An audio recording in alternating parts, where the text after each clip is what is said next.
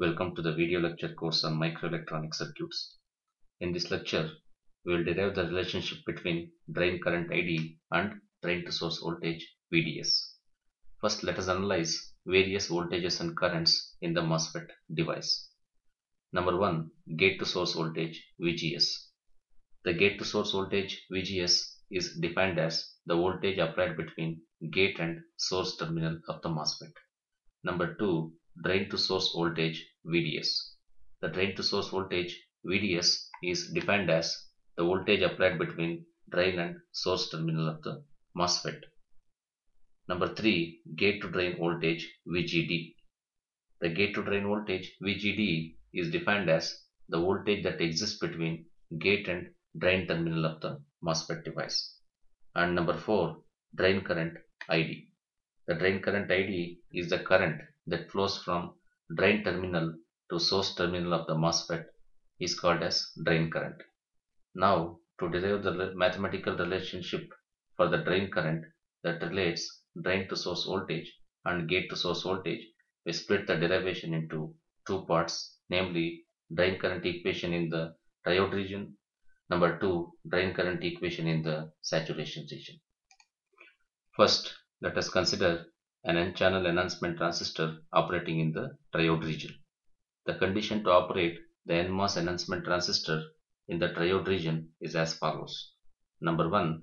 The gate to source voltage or VGS must be greater than the threshold voltage VT. This criteria causes an induced channel connecting drain and source region. Number 2. The gate to drain voltage VGD must be greater than the threshold voltage VT, or equivalently the drain to source voltage must be lesser than the excess gate voltage or overdrive voltage or VGS minus VT. This case causes the channel to acquire tapered shape as shown in this figure.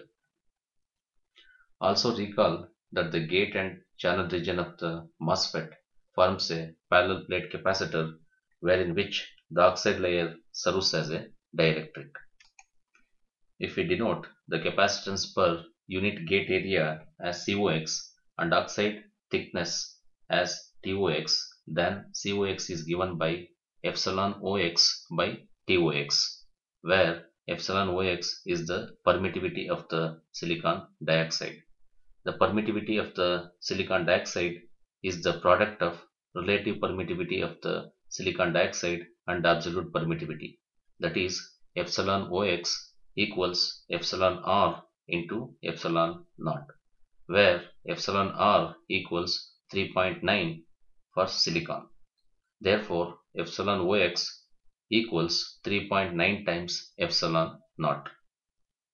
If we substitute the value of epsilon R, then epsilon naught becomes 8.854 into 10 to the power of minus 12, and overall epsilon OX becomes 3.45 into 10 to the power of minus 11 farad per meter.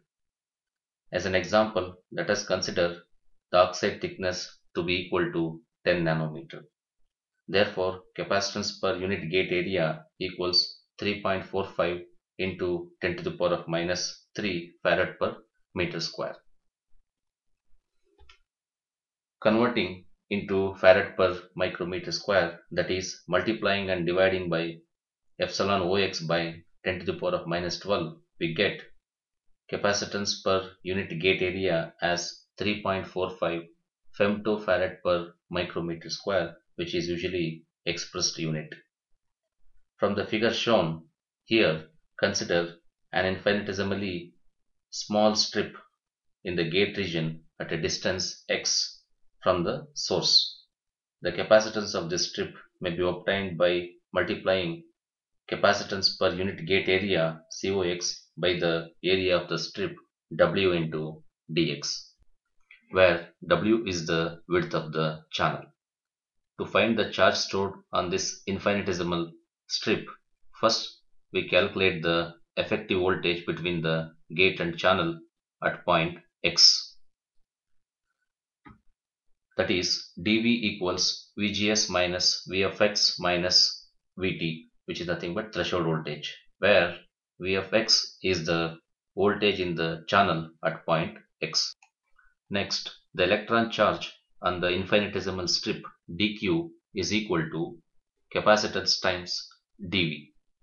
Since capacitance C is equal to dq by dV, therefore dq is equal to minus Cox W into dx into Vgs minus V of x minus Vt. The negative charge here accounts for the electron charge. The voltage Vds produces an electric field along the channel in the negative x direction. That is, E of x is equal to minus dV of x by dx, since electric field equals voltage by distance. The electric field E of x causes the electron's charge dq to drift toward the drain with a velocity dx by dt, since velocity equals distance by time. The relationship between velocity and electric field E is given by the expression velocity equals dx by dt, which is equivalent to the minus mu n times E of x. Substituting the electric field expression, velocity becomes equal to mu n into dV of x by dx, where mu n is the mobility of electrons in the channel. The mobility depends upon the fabrication technology. The drift current resulting is given by I is equal to dq by dt.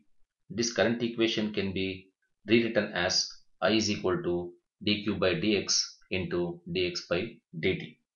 That is, we have multiplied and divided current equation by dx in order to relate the current and distance.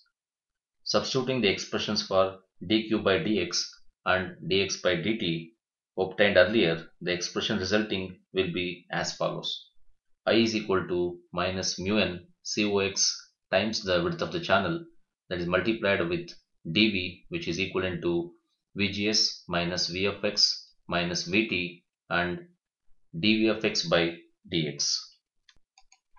In this equation, the current I that results due to the flow of electrons is from source to drain. Conventionally, the direction of electron flow and current direction will be opposite of each other. If we denote I as the electron flow from source to drain, ID as the current flow from drain to source, then ID will be equal to minus I. Then ID is given by ID is equal to mu n into Cox W into Vgs minus V of x minus Vt into dV of x by dx. Cross multiplying, we get ID into dx, which is equal to mu n Cox W times the dV, and that's multiplied with dV of x. Integrating left hand side from 0 to L, that's length varies from 0 to L, and also integrating RHS right hand side from 0 to VDS, since V of x varies from 0 to VDS. So we get the final expression for the drain current in the triode region as ID, which is equal to mu n into Cox times W by L into Vgs minus Vt minus half of Vds square, where W by L is called as aspect ratio and mu n into Cox is denoted as process transconductance parameter, which is determined by the process technology. Next, we will derive the expression for the drain current in saturation region. In saturation region, we know that the condition VDS equals VGS minus VT. So VDS is equal to VGS minus VT is the minimum value of drain to source saturation current in the saturation region. Substituting this equation, VDS is equal to VGS minus VT in the triode region diode current, drain current, then we can obtain the expression for a drain current in saturation region, which is equal to half of mu n into Cox into W by L into Vgs minus Vt the whole square. If we observe drain current equation in triode region, we can say that ID depends upon Vgs and VDS. That is, ID is a function of VGS and VDS. Further observing drain current equation in the saturation region, we can say that the drain current depends on gate source voltage and is independent of VDS since VDS term is missing in this equation.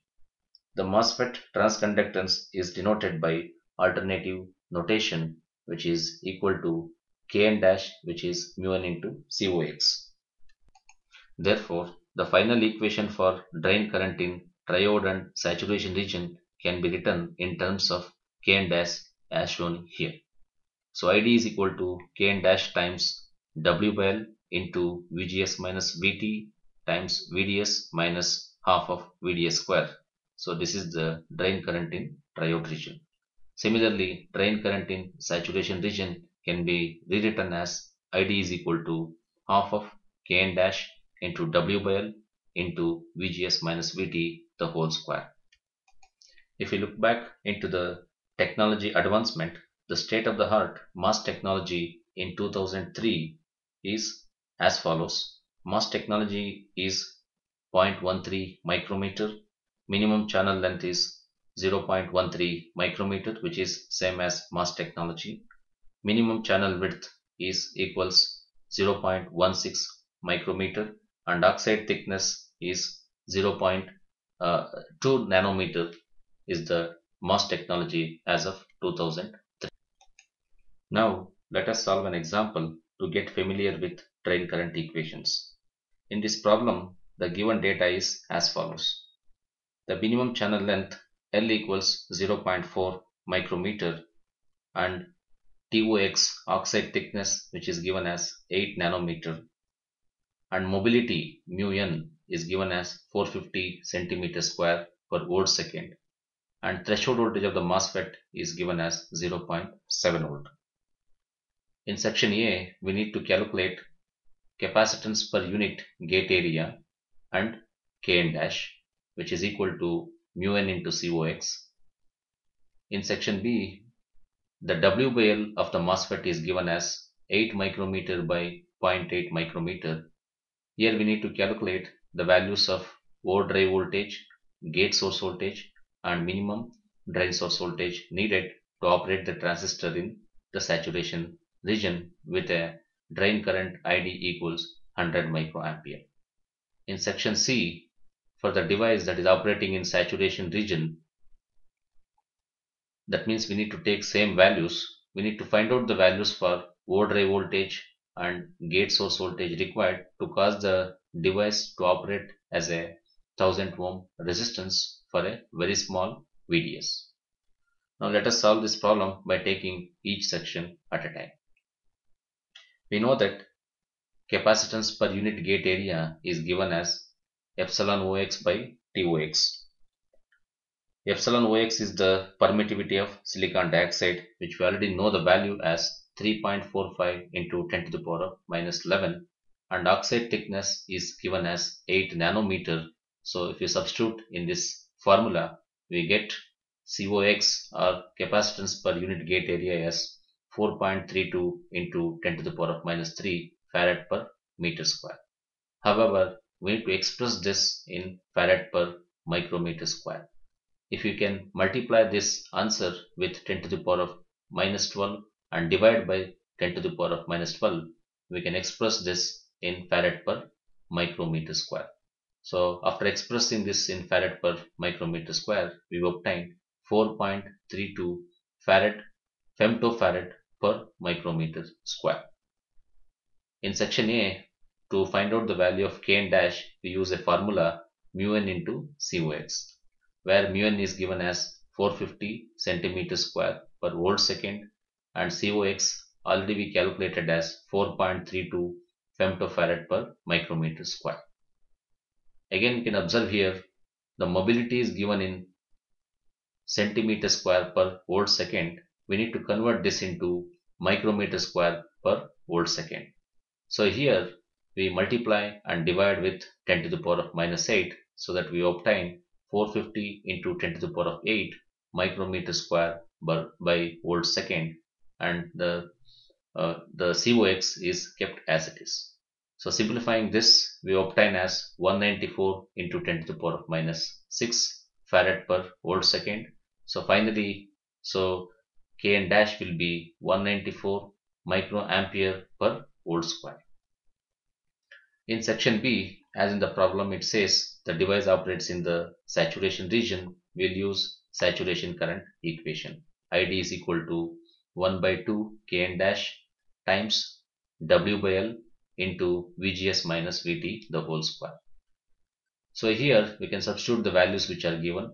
The drain current is given as 100 microampere and Kn dash already we calculated, which it is 194. W by L is given 8 by 0.8 micrometer, and the unknown values is VGS gate source voltage, and threshold voltage is given as 0.7 volt. If you substitute all these things, then we can calculate VGS as 1.02 volts. And to calculate drain source voltage minimum, VDS minimum, we know already the expression VGS minus VT.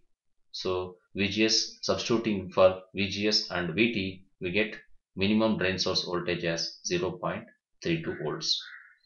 In section C, the VDS is saying it is going to be very small, so we can make use of the diode drain current equation in the triode region, and approximating that the half of VDS square that eliminates, so we get approximate drain equation as Kn dash into W by L into VGS minus VT times VDS.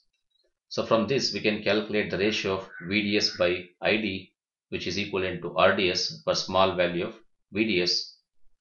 Again, this becomes equal to 1 by Kn dash W by L into VGS minus VT.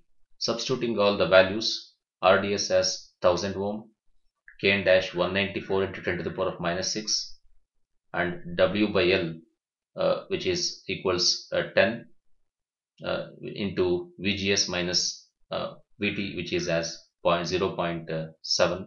So we get VGS as 1.22 volts. So this problem is required for you to get familiar with drain current equations. Next we will discuss the structure and as well as characteristics of the P-channel MOSFET. A P-channel enhancement type MOSFET, or shortly PMOS transistor, is fabricated on the N-type substrate, where P plus regions forms the source and as well as drain regions.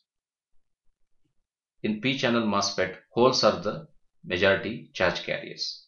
The operation of the P-channel MOSFET is similar to that of N-channel MOSFET, except that the gate to source voltage, drain to source voltage and threshold voltage are negative. The drain current in the PMOS enters the source terminal and leaves through the drain terminal as shown here. NMOS devices can be made smaller, operates faster and requires lower supply voltages compared to PMOS devices. Typically, the threshold voltage of the PMOS device is minus 1 volt. As we have discussed, for the case of NMOS, when VGS equals VT, channel formation just takes place. The same thing applies even here too. When VGS minus VDS exactly equals threshold voltage, pinch off will start in this case. For example, when VGS is equal to minus 3 volt and VDS equals minus 2 volt, then VGS minus VDS equals minus 1 volt, so which is equivalent to the threshold voltage of the PMOS device. At this point, pinch off of the PMOS device starts up. The ID versus VDS characteristics for constant VGS for the P-channel MOSFET device is as shown in this figure. As we understood the working of NMOS and PMOS, further we will analyze the working principle of the complementary MOS or the CMOS device. As the name implies, the complementary MOS technology employs MOS transistors of both polarities, that is NMOS and as well as the PMOS.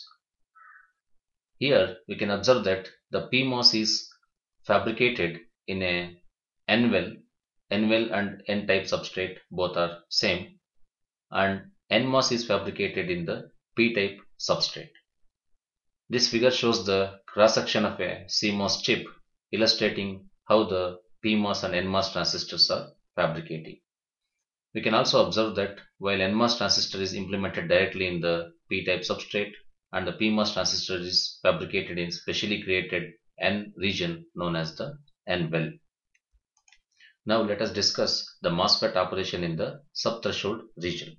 So far we know that the MOSFET conducts for VGS greater than VT, but here for VGS less than VT, N-channel MOSFET do not conduct. That is, ID should be equal to 0 for the N-channel MOSFET for VGS less than VT. But this fact is not going to be true. For VGS less than VT, and if it is close to the threshold voltage, the drain current exists, but this drain current is going to be very small. This particular region is called as subthreshold region.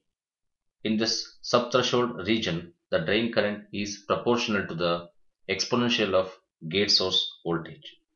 This case is similar to the collector current and base emitter voltage relation of the BJT. This ends the lecture on derivation of drain current and drain to source voltage relationship. In the next lecture, we shall discuss the current voltage characteristics of the MOSFET device. Thank you.